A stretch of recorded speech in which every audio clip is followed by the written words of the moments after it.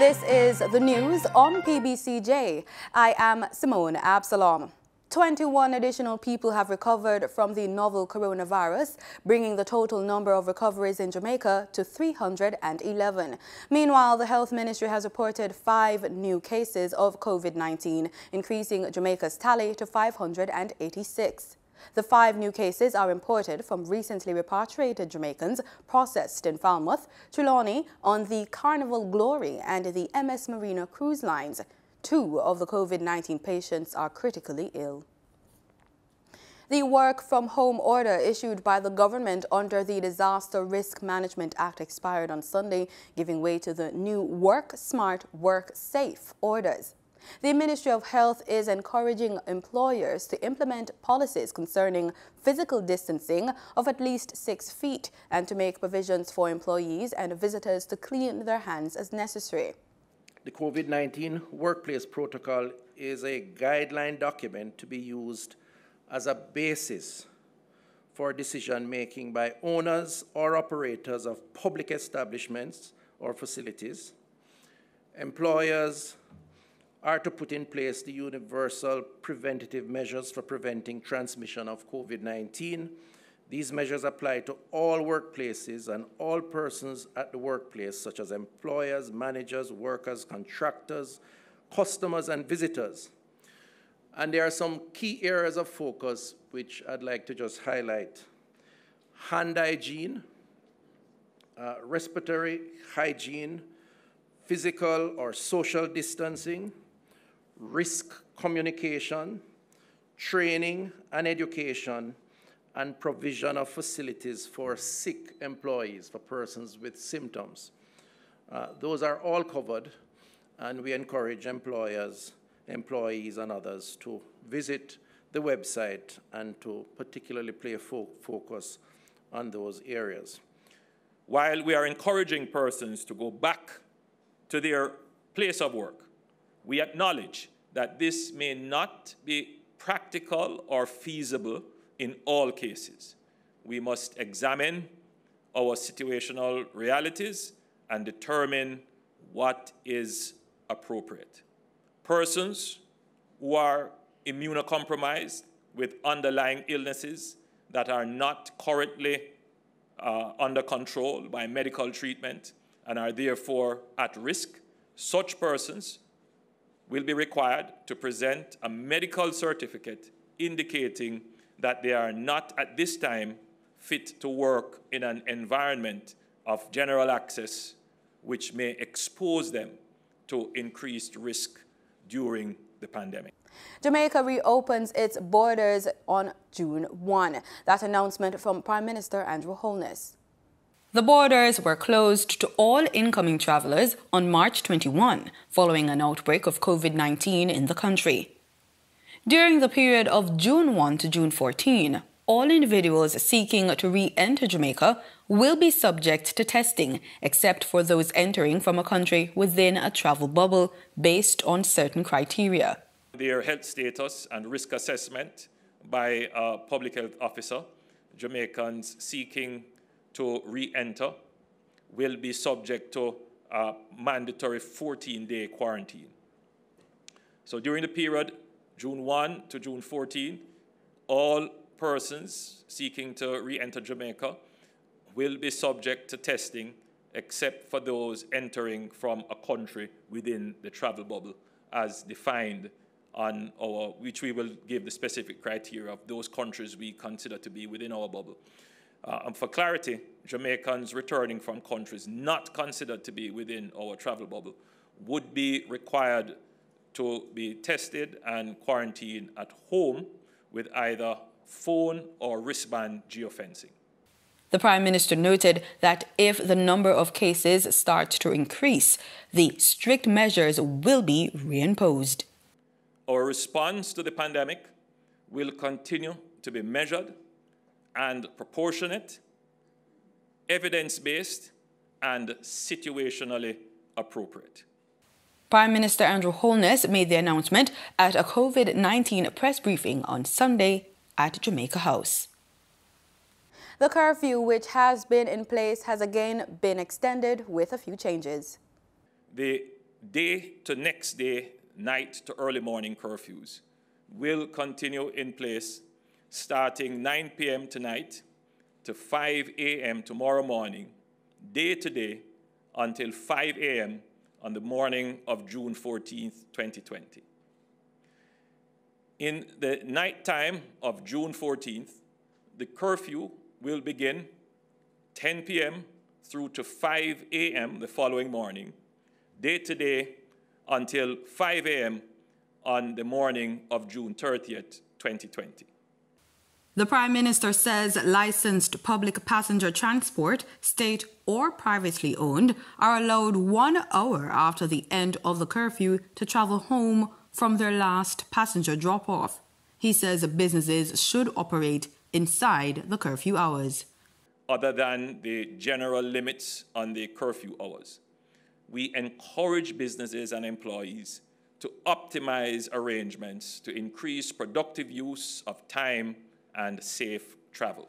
Public gathering and mask-wearing protocols will remain in place until June 30, 2020. Mr. Holness says gatherings in public spaces should not exceed 10 people, but there are exemptions. Although social distancing and other protocols will apply, there will be exemptions for workplaces to facilitate the increased number of employees in the workplace and for companies holding their annual general meetings, AGMs. Prime Minister Andrew Holness made the announcement at a COVID-19 press briefing on Sunday at Jamaica House. Tourism is among the sectors hardest hit by COVID-19 pandemic, with several hotels and attractions having to scale down or close operations. We have more in this report. Following a record-breaking year in 2019, tourism receipts for January and February indicated that the sector was growing at a rate of 5.2% in 2020. Today, the industry, filled with uncertainty and economic challenges, is facing a new paradigm. So says Tourism Minister Edmund Bartlett. Mr. Bartlett pointed out that the industry's outturn for the first 2 months of the calendar year, January and February, were strong, with a 5.5% gross tourist arrivals. There were 1.25 million visitors. The country reportedly earned $859 million. However, as of March 10, the number of visitor arrivals fell to 0. Mr. Bartlett says protocols to facilitate the reopening of the tourism industry, which have been severely impacted by the novel coronavirus, COVID-19, have been drafted and are being reviewed by the Ministry of Health and Wellness. The protocols, which are contained in a 122-page document, reportedly target all segments of the industry and are said to be the most rigorous to be found in the tourism industry worldwide. Covering every single element of stakeholdership activity in tourism. And very central to it all is the protection of the workers of the industry.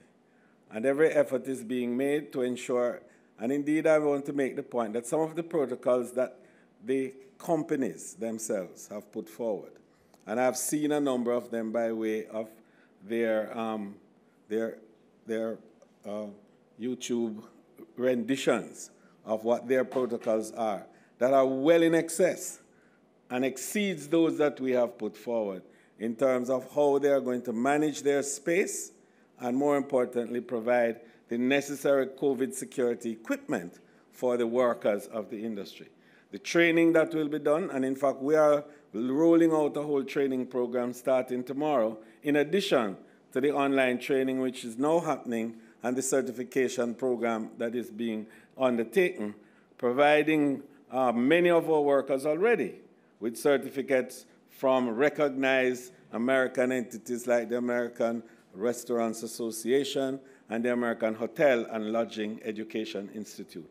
Those certifications have already been given to a number of the 7,000 tourism workers who are registered online for the programs that we have put forward. So we want to make the point that much more is going to be done. We're going to be encouraging a level of what we call security overlaying within the industry to protect the workers in particular, but also to make the statement to the world that Jamaica is a COVID-resilient destination.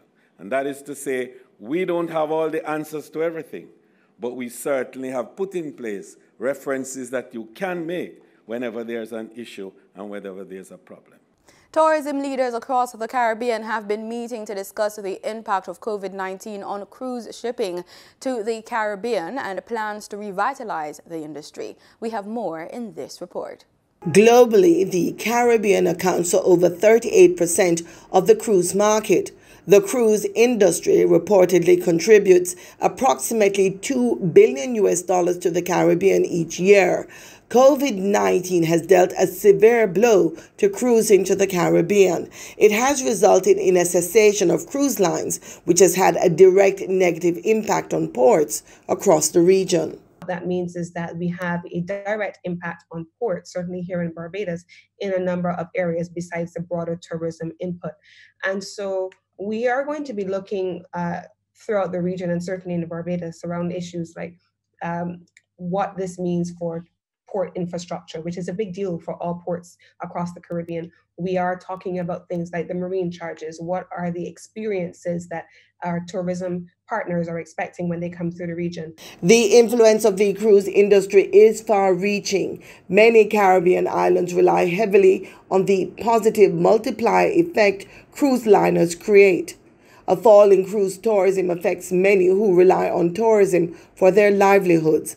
A number of measures are being examined to help the Caribbean cruise industry bounce back, including new revenue opportunities. What are the new revenue opportunities that will emerge out of a resumption of cruising? What will it look like given the erosion in market share? You've seen a 45% layoff of Carnival Cruise Lines in the last week. You've seen a number of cuts in the workforce at Royal Caribbean, the two largest entities, and you've seen a plummeting in their stock on the market. So what does that mean? What does that mean for their new models with the Caribbean? We're going to be having those conversations. For those of us that are home ports like Barbados, it means that there has to be a new relationship which evolves between airlift and cruising, because we have the air-to-sea transactions.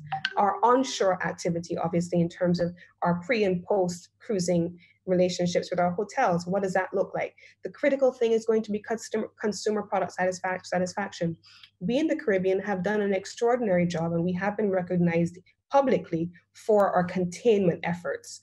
Every country in the region, we have been able to contain this thing and have been able to keep our populations as safe as possible in the face of what we're dealing with. So how do we use that now as part of our conversation going forward in terms of how we develop new protocols to treat to receiving cruise ships again in a new COVID environment? And then, of course, what does our destination offer in terms of new products? And that is a broader conversation with our tourism officials. And we're really looking forward to the resumption of those conversations. But beyond that, there are a couple of very practical operational considerations that we're looking at. Labor costs, fuel costs, general operational costs. What are the regulatory and environmental issues surrounding this? What does the maritime law say about this? Emission control.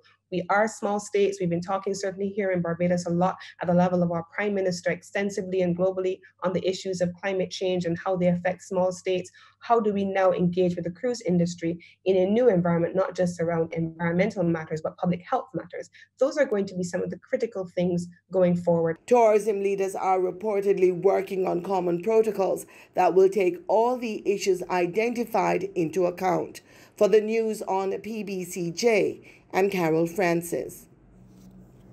Persons in Halfway Tree Square were on Monday gifted with masks and hand sanitizers by Minister of Health and Wellness, Dr. Christopher Tufton. Dr. Tufton is calling for more personal responsibility in the fight against the novel coronavirus COVID-19. PBCJ's Gabrielle Thompson was on location and she filed this report. The work-from-home order expired May 31, 2020, and the Jamaican economy is slowly reopening. The Ministry of Health and Wellness says it is important to highlight the part personal responsibility plays in the fight against COVID-19. For his part, Minister of Health and Wellness Dr. Christopher Tufton was on location in Halfway Tree on Monday to distribute hand sanitizers, masks, and educational materials to Jamaicans. He says it is important for persons to wear their mask in the fight against COVID-19. The health minister distributed approximately 3,000 masks. From the Halfway Tree Transport Center to the bus park, even to persons standing in line at the bank, Minister of Health and Wellness Dr. Christopher Tufton distributed masks to those without. He says the end of the work-from-home order prompted the action. What we're doing today, myself and the team from SERA, the health promotion team, is basically moving around in Halfway Tree Square, looking to see persons who are not wearing masks, providing them with a mask. We're going to give out probably 2,000 or 3,000 masks today, this morning, and basically promoting the message that wearing masks in public spaces, practicing social distancing, hand sanitization, all of this represents the new norm in the fight against COVID-19. As you know, the Prime Minister announced yesterday that effective today, June 1, there will be the work from home order would have expired. What we anticipate, therefore, is that more persons will be coming out to work, to go to the physical space called work, and as a consequence, more will be taking public transport, more will be moving from one place to the next. There's going to be more congregating of persons, and the possibility of the virus spreading is going to become increased. And so what we want is a messaging to the public to say, please remember that part of the approach to reducing the risk of COVID-19 is to wear a mask when you're in public spaces. Dr. Tufton says regional health authorities across the island have been mandated to go into all town squares to promote the concept of wearing a mask in public spaces. However, the minister says there are no current plans in place to implement legislation for mask wearing. We have not discussed that at this point in time. What we are being governed by right now are the orders that the government takes a position on and makes it mandatory through those orders which has expiration date or sunset clauses. Right now, we believe that the threat of COVID-19 is still very real. We don't want Jamaicans to be complacent. We don't know what the future will bring. Maybe when there's a vaccine and the risk of COVID-19 is not as great, then we won't have this challenge. But right now, we think it is very important for persons to remain vigilant, and wearing a mask when you're in a crowded area is very, very important to that cause, and that is what we will continue to promote for now. Dr. Tufton also had this message for Jamaicans. Proper wearing of the mask and the care, right. So this idea of wearing the mask on your chin or on your forehead, it's important that people realize that you take the mask off using the sides, you don't touch the mask, and you put it on, right, by lifting it over the ears, pulling it up, and making sure it's above the nose. Very important. You don't handle it, you don't put it on your chin, you don't put it on your forehead. It's important because, again, frankly speaking, a mask can be a double-edged sword. If you don't use it properly, it could also be a problem for you. The health minister also highlighted the importance of mask wearing on public transportation, particularly buses. That is why the masks is so important, because we understand that, practically speaking, once persons start to move around and people start to congregate and people have to depend on public transport, even with the rules that are in effect, it is not going to always be possible for persons to observe some of those measures in terms of the 6 feet apart. I mean, we're here now and we're really not observing it, frankly speaking. But what we all can do as an added precaution is to wear the mask. And so the mask, to my mind, right now, is perhaps your best defense, plus sanitizing periodically. So the hand sanitizer, which we all should travel with. The social distancing or the physical distancing becomes difficult in a number of contexts, and we have to accept that as a reality.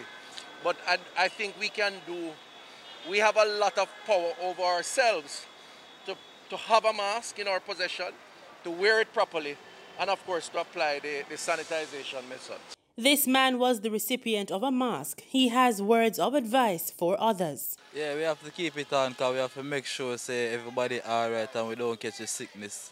Yeah, we have to encourage everybody in the world, say it's safe for us to wear the mask. The disease, it can affect it a lot, so we have to be careful and be smart. As at June 1, Jamaica has 586 COVID-19 cases with 311 recoveries.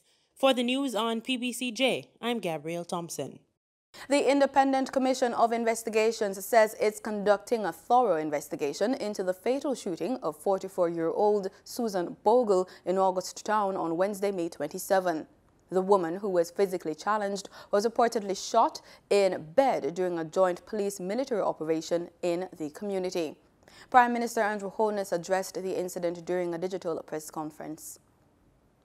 Jamaica has sacrificed much. We've gone through a rough period in the 80s and the 90s and the early 2000s in trying to establish in law and in process that when someone's life is taken, especially if it is by the state, then there must be established protocols with a higher standard of investigation.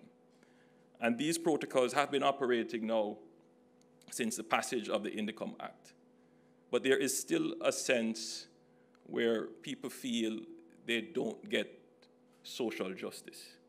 And it is imperative that the government at all times reassures all citizens that the government cares. The government will ensure that nothing in these matters will be hidden, will be swept under the carpet, that the social and economic status of the victim does not determine the outcome of justice. He also shared details of a phone call he had with Miss Bogle's son. What I felt to be a very good talk with this young man, and gave him the assurance that in no way, shape, or form will there be any attempt to cover up, that we will seek to have justice done in this matter. INDECOM has been in the community daily seeking viable information since the incident. What has transpired so far, as they have confirmed, is that 4 soldiers involved were taken off frontline duties. They were interviewed by INDECOM by the Friday. All the weapons involved were boxed by INDECOM and are awaiting ballistics testing. Anyone with information about the incident is asked to contact INDECOM at 876-968-8875 or 876-968-1932 or WhatsApp at 876-553-5555. Time now for the business report with Gabrielle Thompson.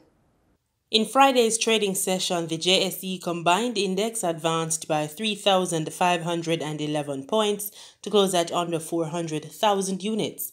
Overall market activity resulted from trading in 80 stocks, of which 39 advanced, 30 declined, and 11 traded firm.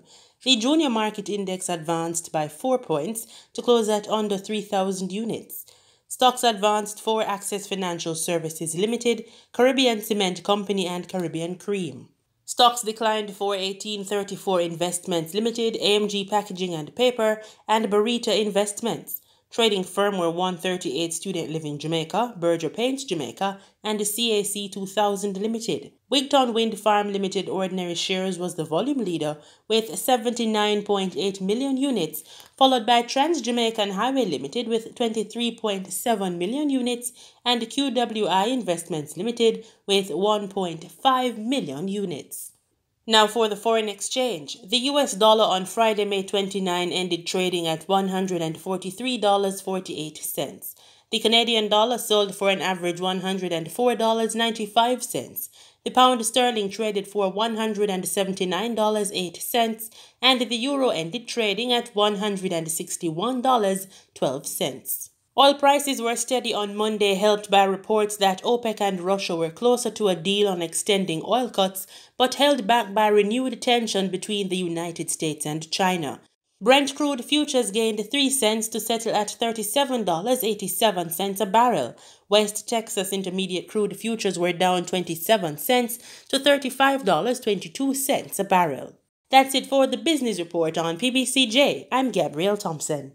Jamaicans are adjusting to the new reality of life in the midst of the novel coronavirus pandemic, including enjoying some of the finest performances from reggae's greats right here on PBCJ's Sunday Live. Sunday Live consists of the streaming event and a linear broadcast on PBCJ and all cable networks that carry PBCJ. The virtual concert is available online at PBCJ's YouTube and Facebook pages. Sunday Live has given some of the finest reggae acts a means of bonding with their fans while wooing others. This week's show featured Wayne Marshall and others. Reporter Marlon Samuels has the highlights of the live stream, which was also a means of raising much-needed funds to purchase PPE for frontline workers in Montego Bay, St. James. London Murray played a major role in organizing the Sunday Live events, which airs live from Pier 1. The growth is continuous, and so I'm really grateful to everybody involved. And I must say a big special shout out to John Swaby himself, because without that man, none of this would be possible. So big up, John. I know you're a man of a very few words, but big up yourself. Mommy. Shout out to the Mad Vision people. Yeah, you know, the production team, Sir Chen, Laura, David, the engineer, the steam team band.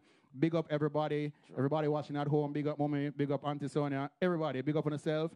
We'll be back with season 2 by the end of June. Sunday Live has been giving viewers an unapparelled live music experience. Over the past 9 weeks, some of Jamaica's top reggae artists gave their time and talent to entertain lovers of reggae music across the world. At the same time, they have been raising money to purchase personal protective equipment, PPE, for frontline workers at the Cornwall Regional Hospital in Montego Bay. This week's show kicked off with singer, songwriter, producer Sheen. And I say, ooh, who could have thought I'd get you? Yeah, baby, yeah, baby.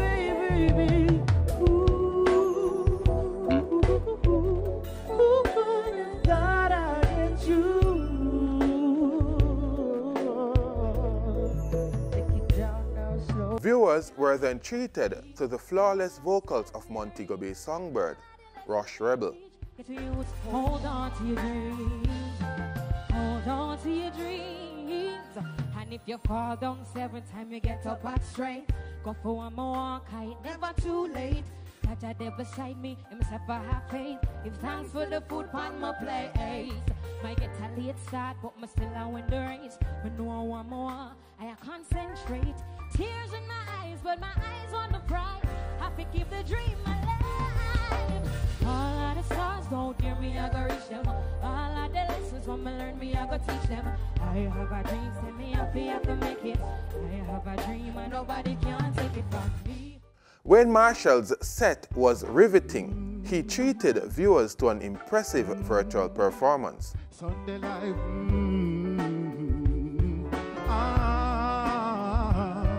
there's no better way to start than a prayer. We pray for guidance and protection in these times. Sunday Live. Lord, I pray, I honor your name, deliver your mercy. Whenever I fall, you lift me up. Glory to thee, oh God. Sunday Live, hey, our Redeemer, saving grace. I know I'm not worthy. No, sir. Wheel it, wheel it, wheel it, wheel it. Wayne Marshall serenaded fans with hit after hit after hit. Crazy girls are road that run me down.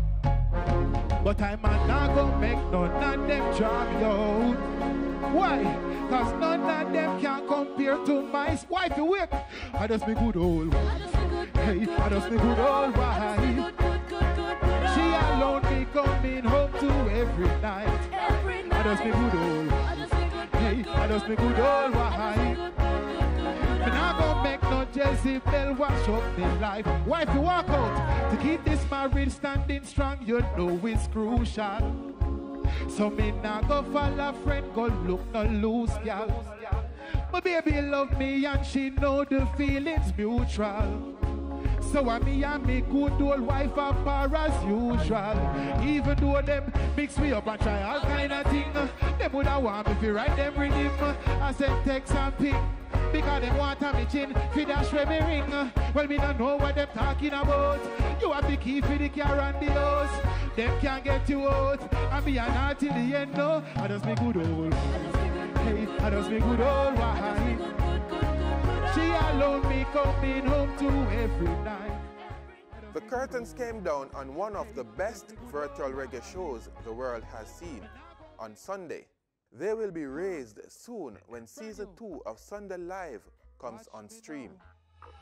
We find ourselves in a sticky situation. This world crisis affecting every nation. The whole world a cry. For the news on PBCJ, I'm Marlon Samuels. It's a thing of the past. Right now, keep your distance and put on a mask. No, nobody wants to say hi or bye.